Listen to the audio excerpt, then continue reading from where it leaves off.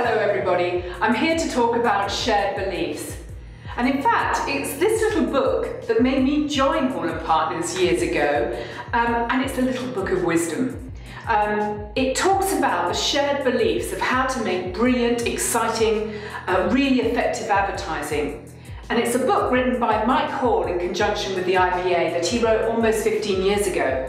And what he did, believing that not all advertising works in the same way, he went round and talked to all the brightest and most creative minds in the industry to determine some principles and beliefs of what makes fantastic advertising.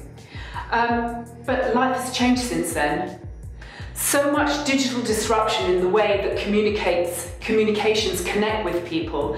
And so we began to wonder whether, do these principles still hold true today? Do they need to be changed in any way? And in fact, are there any new principles that should reflect our new world as we begin to build new communications and inspire people in new ways?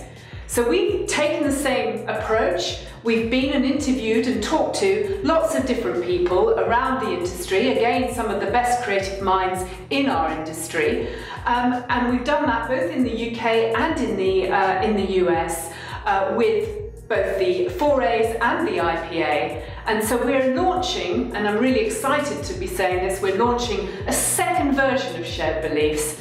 And what I love about it is that still there are some principles in this original little book that still hold as true today as they ever were, which I think is a good word for principles. But also there are some new things to think about as the world has digitally transformed, about purpose, about participation and how you engage in different ways and how you blend across multiple different media channels. So lots of exciting new things, as well as reconfirming some of the principles that we all know that are true, and shared beliefs for making brilliant advertising a fantastic read. And I'm really, really proud to own now 2 sets of shared beliefs.